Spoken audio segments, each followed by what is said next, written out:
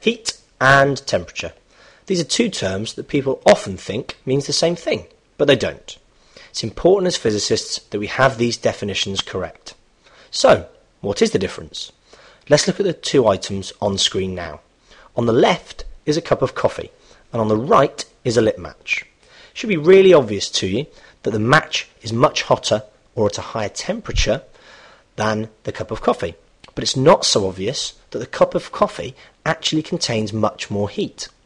In order for us to see this clearly, let's zoom in and look at the particles inside.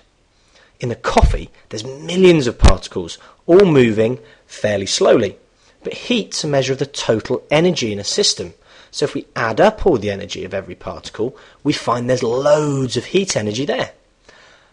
Now, if we look at the match, we see there's only a handful of particles. And although they're zipping around really, really quickly, because there's so few of them, if we add up the total energy here, we find it's much lower than in the coffee. Temperature, however, is a measure of the average energy in a system. And as we can see in the match, the particles are moving much, much faster than in the coffee. So the average energy, and hence the temperature, is much higher.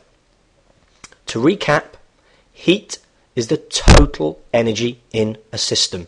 And because it's energy, it's measured in the same units as energy, which is joules.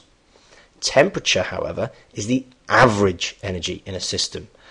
And there's loads of different units for temperature, such as Celsius, Fahrenheit, and Kelvin. It's really important to make sure you remember and understand these basic definitions as we move through the rest of the heat topic.